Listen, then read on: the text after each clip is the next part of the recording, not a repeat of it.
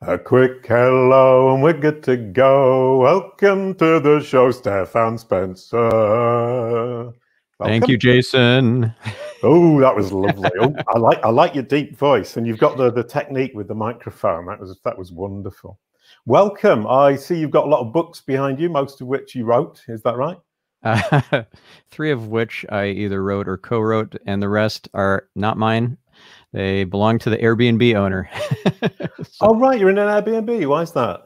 Yeah. Well, we're here in Tel Aviv, visiting my wife's family, and we've been here since July.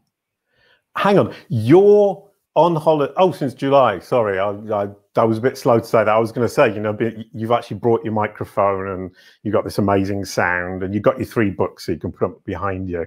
Those are the 3 books for anybody watching, and I've seen them all on Google. They've all got their knowledge panels, which is why I'm kind of terribly excited. Right, Stephan, welcome. We start off with in fact, brand SERPs, and your brand SERP's really cool. I like your brand SERP a lot. Oh, I thank you. Yeah.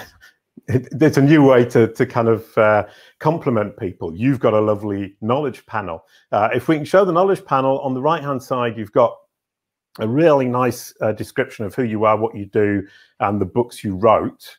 Anton, there you go. Photo from PubCon makes you look incredibly impressive, and your chosen photo, that's actually the photo from your homepage on the right. Google's really got how you want to be presented and who you are. The author underneath is a good description. It knows what site, stephanspencer.com, Wikipedia, obviously, education, so on and so forth, and the 4 books. You've only written 3, but 2 of those must be versions of the same thing, The Art of the SEO. That's correct. Right. And on the right-hand side, you've got a special place in my heart because you're a human being person who has rich site links with About and the podcasts, which shows how much Google thinks your podcasts are important to your audience alongside who you are, the About part, and that homepage. So congratulations on having rich site links for your personal name. I still haven't got mine, and I'm frustrated now. And below that, you've got your Twitter boxes, and I noticed it looks incredibly well organized. And I actually ran through your Twitter feed, and you very rarely have any tweets with images that are not formatted exactly like that. Is that a system, or is it just luck? That is a system. There you go. Yep. And what if we can take the screen away, you can now tell us why you have that system. I want to be able to not have to worry about my Twitter and just leave it to my team to run it for me without my involvement. And that's exactly what they do. Brilliant. I thought it was you. I'm very naive. But what is really nice about it is actually when you go through it, it is very standardized, but in a really nice, pretty way. And there is variation. But what it does mean is that on your brand SERP, it looks incredibly neat and tidy and professional. And so your brand SERP looks very, very professional. And if we can have the next screen, I actually realized that you're one of the only guests I've had on this show that I haven't been tracking. Obviously, the show is all an entity-based content experiment that we're doing with WordLift. So I've been tracking all the guests, and I've forgotten you, so I do apologize. And this is how it looks, or how you look, or your brand SERP looks on the Kalicube tool, with enormous amounts of control, pretty good quality. And in fact, it looks like that around the world. So you've also managed to nail it so that Google understands who you are, what you do, and present you in the same way all around the world, which is brilliant. Nice. So that was all one big kind of loving on Stephan's brand SERP. So thank you very much. I'm feeling the love. You've made me a happy man. And the last slide is just to say this is actually the last show of 2020. Initially, this Kalicube Tuesdays thing was a way to keep the podcast going while I couldn't travel, and I was going to do 8 or 9, then start traveling again. Obviously, that didn't happen. And it occurred to me that there's been a lot of great guests, and there's a really nice design. And I thought I'd make this poster that I shared just before the show started. So go onto Twitter or Facebook or LinkedIn and have a look at that because it's groovy, and share it. And I think that's a really nice, I like to look at that as this kind of team. We're a club, aren't we, Stephan? Yep. Brilliant. There's some really awesome people in there, and many of whom I've interviewed for my show, Marketing Speak. Right. Oh, yeah. So it all kind of turns around and around. But today we're not talking about podcasting. We're talking about how to find and hire the right SEO. And you have a 7-step process that includes riddles. So can we start? That does. Well, I'm just tickled by the idea that you're asking people riddles to, if you want to be I got hired so by much me. fun. Riddles, trick questions, Brown M&Ms. There's so many things. Oh, right. Brown M&Ms. Oh, can we come to that later? Can you start by telling me, I mean, I'm looking at this from an SEO's point of view. I get hired, so you're the person who would usually be talking to me and trying to trick me with the riddles. So can we start and go through the process so that next time I'm in front of a potential client, I know where they're going to trip me up? Okay. So there's the interview process where I might have trick questions. I might include a riddle there, but probably I've included the riddle earlier in the process where I'm just screening. So the first step in the process is a screening step where I get the garden to weed itself, and it's done with the job posting. So many job postings out there have some sort of little trick, and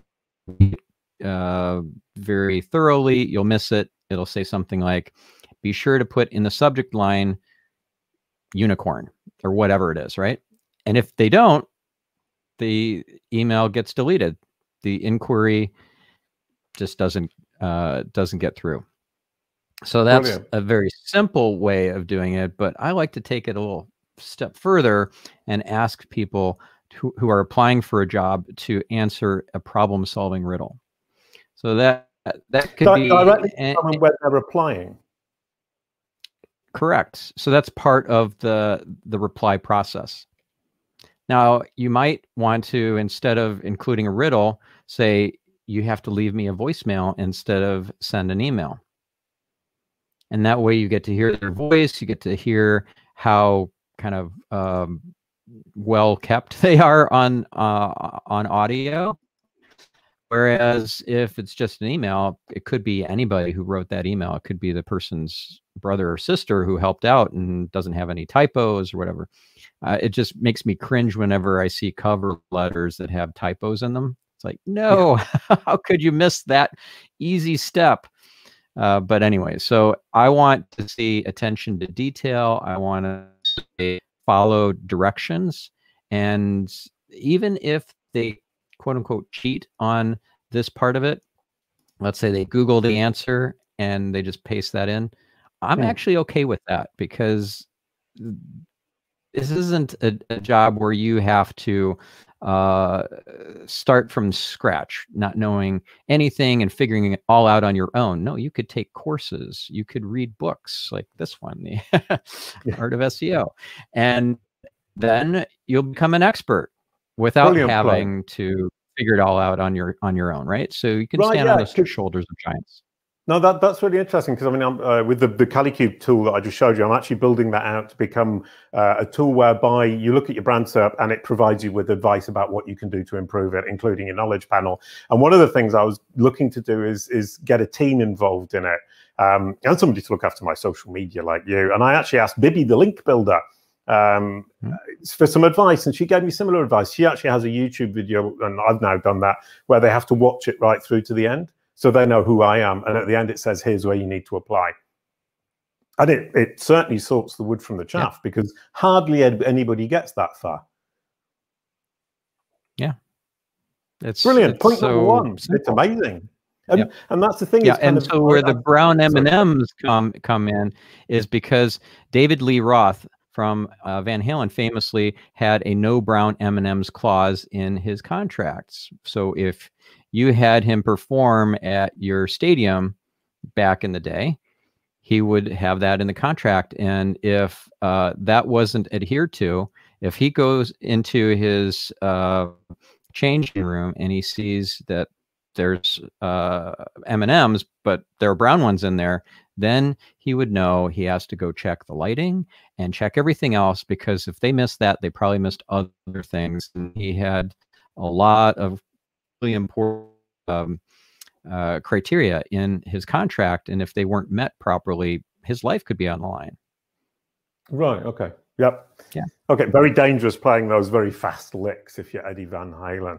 I mean, I don't know much about that. Drop from stage or have lights flying in or fireworks going off or whatever, and you don't want to catch fire. So what's your equivalent in hiring an SEO then? My equivalent is the either voicemail, the riddle, or some other little step that if they miss it, then I know that, oh, I can't really trust any of this, that they're going to maybe cut other corners, or they're not necessarily going to be a good fit for me. Okay, I was looking for somebody putting your life on the line by forgetting something, but well, my business on the line. Yeah. Oh, that's a very good making point. a mistake. Right. So they might and links to hit a quota, and then my site gets penalized because they didn't tell me that they were going to do that, and I would have said, "Oh no, you're not going to do that. I'd rather you miss the quota that you committed to than pay for links." So this is the sort of thing where I want to operate on a purely white hat level for myself, for my clients, and if somebody is going to cut any corners, that's definitely not a fit. Brilliant. Okay. Well, actually, this is going to turn out to be really useful for me because I'm planning on hiring some SEOs next year. So point number 2 then, after they found the brown thrown out the brown M&Ms. That's right. You can take them home and eat them later. Okay. So you request their social media profiles. Oh, right. You don't have to get all of them, but they need to at least give you one of them. And it doesn't even have to be a personal one. It could be a brand one, a company one, but I want to be able to see what they're posting. Ideally, if I can see on a personal account, like a Facebook or Twitter, see, here's where it gets really interesting because I can go back in time. It's like a time machine. They're not going to be able to fake what they posted on Twitter 2 or 3 years ago. Right? They could clean up their act and get really white hat or thoughtful or thought-provoking in the last few weeks while they're job hunting. But what happened a year ago, 2 years ago, 3 years ago? So I want to go back in time onto their Twitter, Instagram, Facebook, etc. So that's really you would helpful. go back three years. That's a lot of research. Me, no.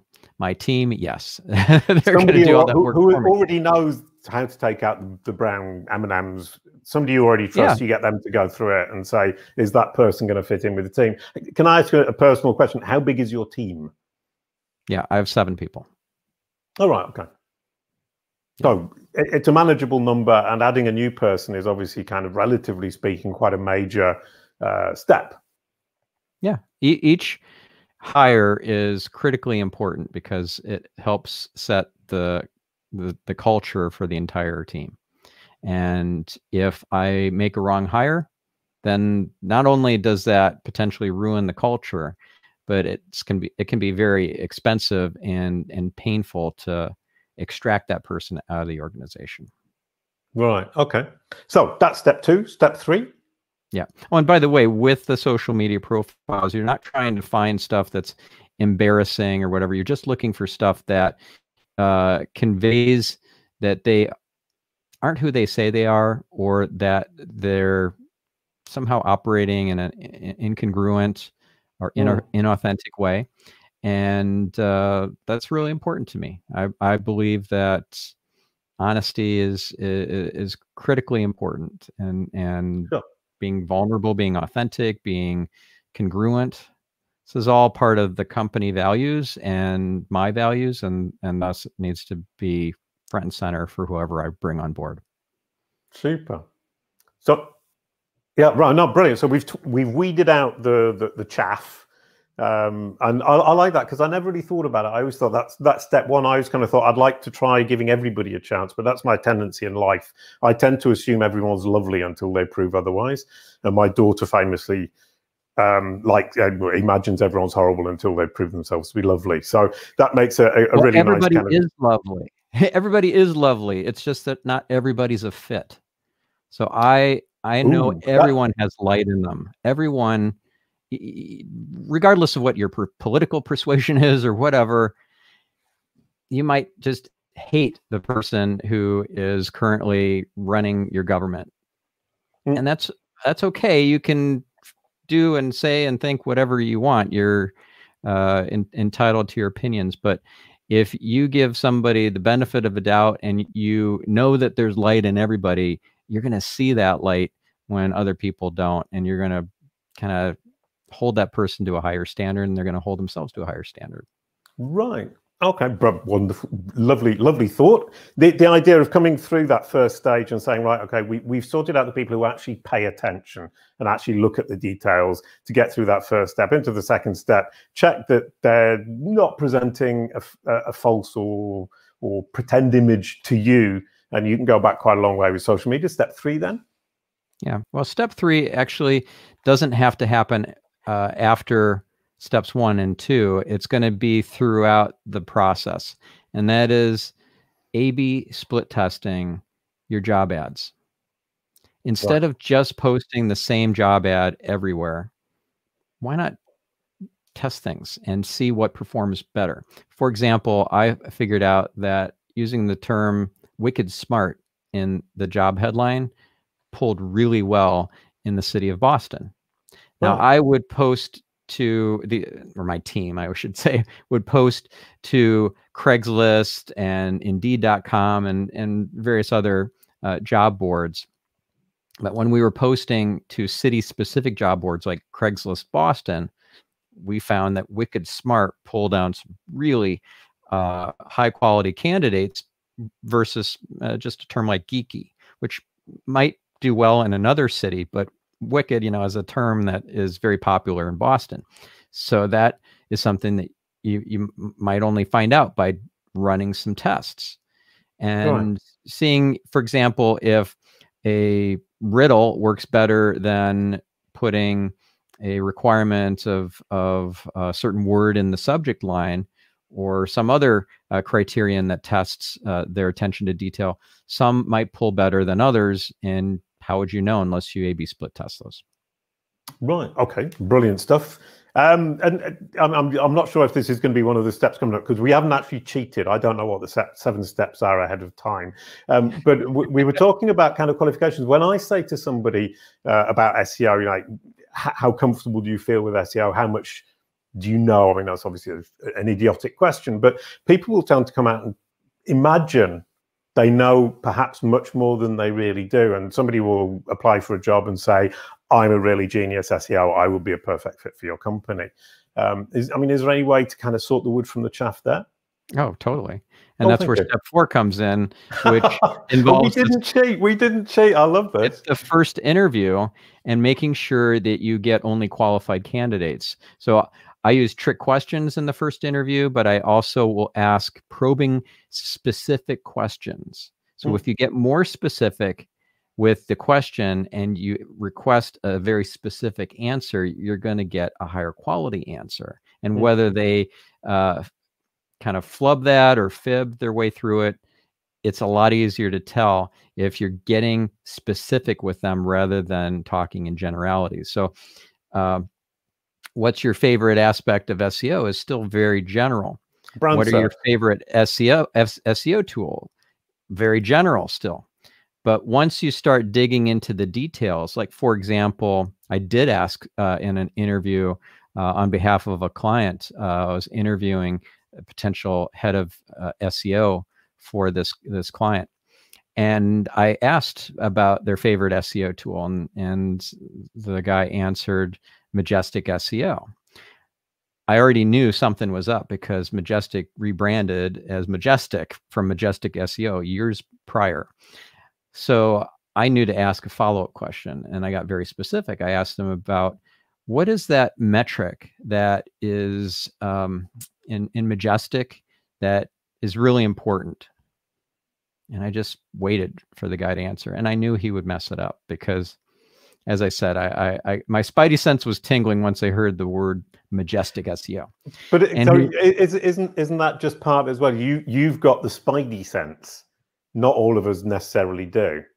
Right. But the client got through the first 2 interviews with this guy thinking he's the one. And so they brought me in to do the final interview. If you use trick questions that are already pre-prepared, then you could just not know anything about SEO and ask a question and find out if this person is full of hot air or not. So I didn't need to consult my cheat sheet of trick questions. I just was genuinely curious to hear about this guy's experience and different tools that he used and different wins and losses or lessons that he learned. But what I'm hearing there is kind of like the idea that you feel it, and you as an interviewer need to be able to ad lib or improvise a jazz solo. I'm going to go music now. So you are now Spider-Man who improvises jazz during interviews. I am, but you don't have to be, because that might sound intimidating to somebody who's not an SEO expert. And for them to know that, hey, just consult this cheat sheet and pick some trick questions from that cheat sheet, work them into the interview process, and you will know for sure if this person is snowing you or not. That relieves a lot of the stress and the pressure that they might have about making the right hire when they don't know SEO inside and out. And they're going to be interviewing somebody who definitely would know more about SEO than they do. Well, sure, brilliant. And there was a question there just popped up, which is actually a question that did occur to me earlier on. Then I realized what the answer is. You've employed 7 people, but in fact, you help other companies employ SEOs. So you've actually employed, as it were, hundreds, probably. Hundreds and hundreds, because hundreds and thousands. Can we say hundreds and thousands? No, hundreds and hundreds.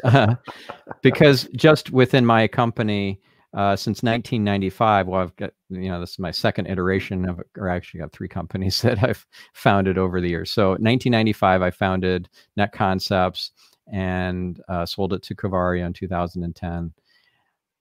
During those 15 years, I hired easily 100 people. Yeah, okay. Because we had teams in the US, in New Zealand.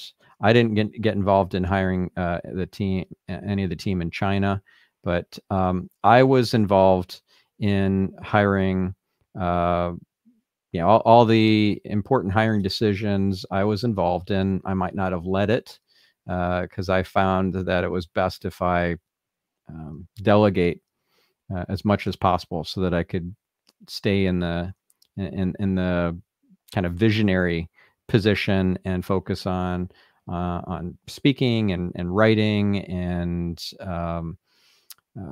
bringing in big deals and so forth. So, sorry, if we can come back to the comic book hero theme that I was kind of warming to, even though I don't know anything about it. The Riddler, isn't he one of the Batman villains? And so instead of being Spider-Man with the jazz solo, you can now be the Riddler. What are the riddles that you come up with during these interviews? Go on, give me a riddle and I'm going to get it wrong.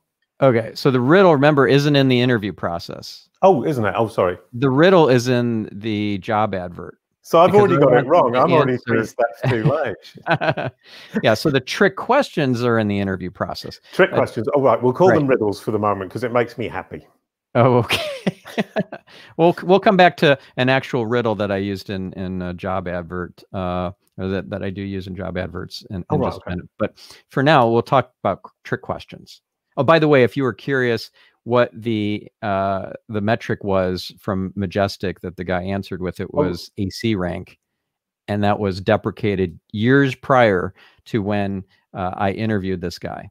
So he was several years out of date, saying that this was his favorite SEO tool, and not even knowing that it was trust flow and citation flow. That those were the 2 right answers. There wasn't a single metric, AC rank, that existed at that point in time. It had been deprecated at least 2 years prior. So here are a few trick questions. Oh, dear. I'm starting to get frightened now. I'm worried that I'm going to. It's super easy. It's super easy. Good. Phew. Okay. What's your process for optimizing meta keywords? No, I don't. Exactly. I don't. Oh, brilliant. I got one right. Can I have the job? Yeah, no, not yet. Oh. But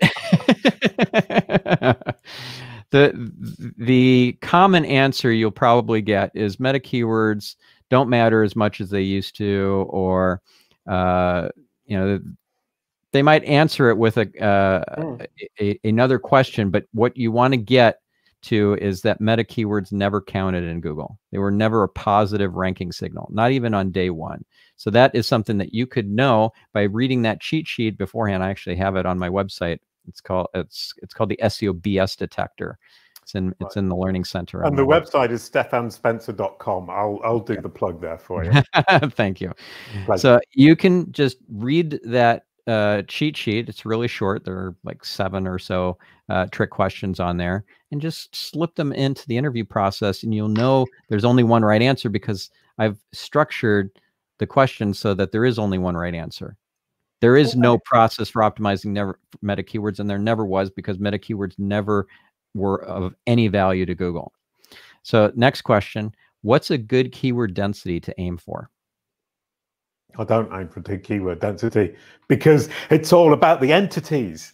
Dave Davis from last week, we had a great chat about, well, it wasn't about entities, but it was partially, but I'm word lift as well. I mean, that whole, the importance of entities is something I'm really overexcited about.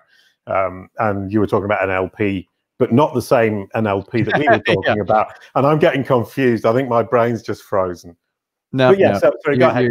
You're totally on it. So the idea of sticking a keyword in. Hang on, can I just ask a really quick question? And you're allowed to say yes. If I answered that as a candidate, you would think, in French we say, he's farting above his head. He thinks he's much better than he really is, and you wouldn't employ me. Well, I'm not going to make any judgments initially. Unless the person outright lies to me. Oh, right. Then they're out. But if I'm going to withhold judgment, and I'm going to give them a benefit of a doubt, and in fact, if I'm starting to form an opinion, I'm going to ask for contrary evidence. This is really, really important for any interview that you ever do in the future. Is if you're starting to form an opinion about somebody, oh, this person sounds like a renegade, or this person sounds like just a yes man or yes woman, or this person sounds like they might kind of operate like shoot from the hip, kind of do things too loosey goosey. Yeah, you don't want to employ Clint Eastwood, but that might be a misperception. So I need to ask for contrary evidence. So tell me about a time where you kind of followed the blueprint to the letter, like followed a standard operating procedure and got an incredible result without like going off on any different tangents. And if they can answer that well, like, oh yeah, there was this huge project and I didn't deviate at all from it, and I got exactly the outcome the client was looking for, or the employer was looking for, like, perfect. Okay, I would know to check my assumptions or my opinions, because I like a lot that. of things that we make, like we make kind of judgment calls or decisions that are without the proper information. Without no, 100%. I mean, somebody kind of says something, you think, oh, they're shooting from the hip, so you kind of think everything they ever do is going to be like that, and that's obviously terribly dangerous. But we do it as human beings. I think it's kind of inbuilt, and we actually have to take a step back. And if it's the other way around, if somebody looks like they only ever follow procedure, and you think, well, they've got no imagination, that isn't necessarily true. They might be a brilliant improvisational jazz guitarist, for example. Yeah. Brilliant, exactly. Wonderful. So, do you do online? He's going to have to now, isn't he? Hey, do you do online interviews now? I mean, you must do. Yeah, of course. And in fact, I only do online interviews because I hire 1995 on the dial-up modem. Well, back then, until I sold my agency in 2010, at that point, I had really only physical offices, and after that I decided I'm going fully remote. I want to be able to be anywhere in the world, and I want my team to be anywhere in the world, and I want to be able to hire the best people regardless of whether they're in my city or not. And it's worked out really well, and I think that's the future. It's not getting people into a physical office in a cubicle farm and No, having them I'm in now meetings like in a meeting room for hours at a time. I mean, that's just not, that's 1990s sort of stuff. That doesn't fit this, but I this mean, new millennium. no, 100%. I mean, but way back in 1999, people were saying you can work on the internet from anywhere. You can have remote teams. You can wander around the world, and hardly anybody was doing it. And I actually wish I'd talked to you at that point, because I moved to Mauritius in the Indian Ocean thinking this will be groovy. I'll be on the other side of the world. And in fact, it was quite difficult, but I did actually have a team in Mauritius, and I went through my process for employing people and finding great SEOs wasn't anything like this. So I'm going to write all this down because I need it. Number 6. What's step number 6? Okay. Well, it's actually number 5, and it's ask specific questions that can prove expertise. And remember I said, get specific, the better you get, the better the outcome. Yeah. Right. So if you can maybe do a little research, even if you're not an SEO, talk to people who are SEOs and ask them questions about not just tools like I gave that example of Majestic, but ask them about things that have happened in recent times. Like, what were some of the implications of the most recent Google Core update? When was that update? How do I know who some of the winners and losers were from that update? Like those sorts of questions. If you don't know that Search Metrics puts out a winners and losers report every time that there's a big I was core going to say update. Lily Ray, because she did a great article about that. Yeah, that's another great answer. An awesome article about that. And the other one is what were the implications and what were the implications of it? I would say read the article by Glenn Gabe, which means I'm paying attention. Exactly. Brilliant. You don't need to know everything that Glenn Gabe said, but to know that he posted something and that he is legit. And most of these big updates, like he's a go-to source for that. So, I mean, actually, people having legit references is a really, really good pointer. I mean, if somebody starts saying, well, I was reading an article by Bill Slawski, for example, then you would know that they were at least paying attention to patents. Or Kevin Indig did an update. I'm sorry, I'm showing off now. I've been reading them all. Kevin Indig did a 3-part update, if I remember. You're just name dropping. Go shamelessly. Right, okay. So is that step 5 finished? Yeah, that's step 5. What's step 6? I've got Anton who's putting the numbers up on the screen so I don't lose count again. Okay, so if you want to make sure that this is a really good hire, bring in a second interview expert. So the person who is going to do that second interview, just like my client brought me in to interview this guy, and others after him. Many of my clients actually have asked me to come in and do second interviews because they want to make sure that they're hiring the right person. So you might not think that you need to bring in somebody to do that second interview, but if you do, you're going to get a better outcome. If you bring in somebody who's let's say very talented at interviewing, bringing out the person's values and their prejudices and predispositions, and you can also get some of this information by doing personality assessments. Right.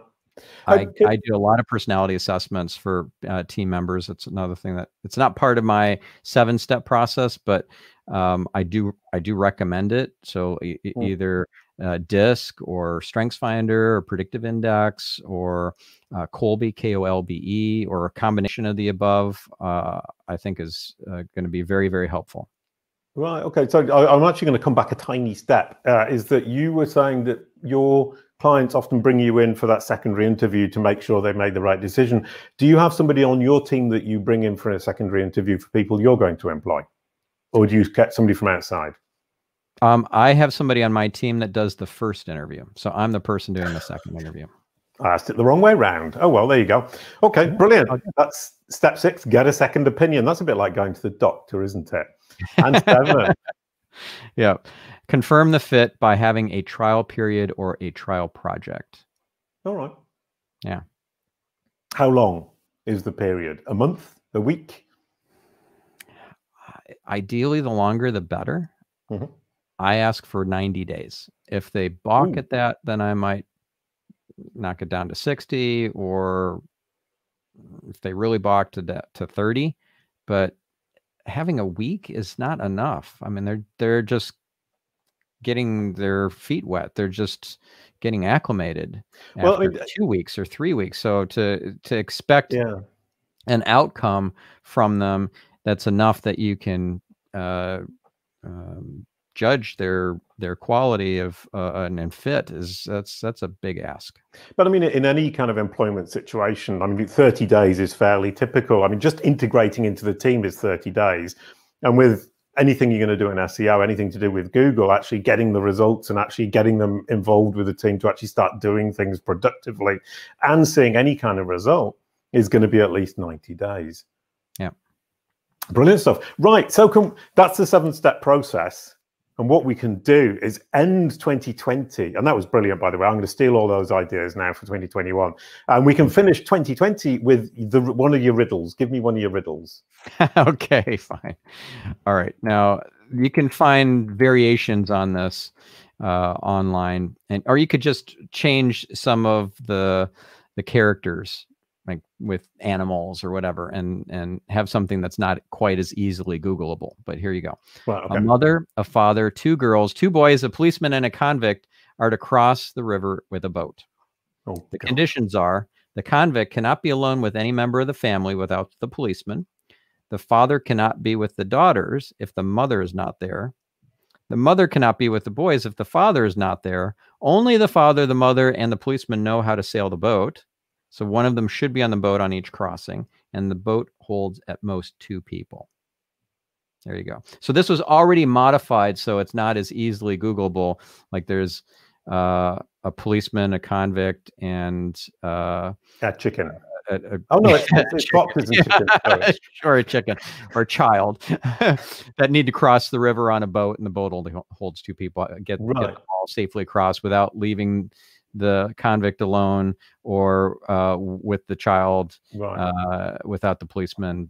You know, that's the easy one that's already out there everywhere online. But this is a variation where by now I'm sure it's the answer is online too. But even so, as I said, if the person didn't do the work themselves to solve it, but they found an answer online, that still counts because they're really good at using Google then. So that's fine. Yeah, which is a wonderful, wonderful way to end it. Thank you very much, Stephan. That was an absolutely brilliant interview. I've learned loads, and you've probably saved my 2021 all on your own. No, you and Bibby the link builder, who gave me the first how to hire an SEO pep talk a week ago. You give me a second one. I've got the best system in the world thanks to you and her. So thank you everybody for joining us in 2020. It was an absolutely amazing year. I'm really, really pleased. And if we can show that poster again, I'm really impressed with the guests, really happy with everything they shared.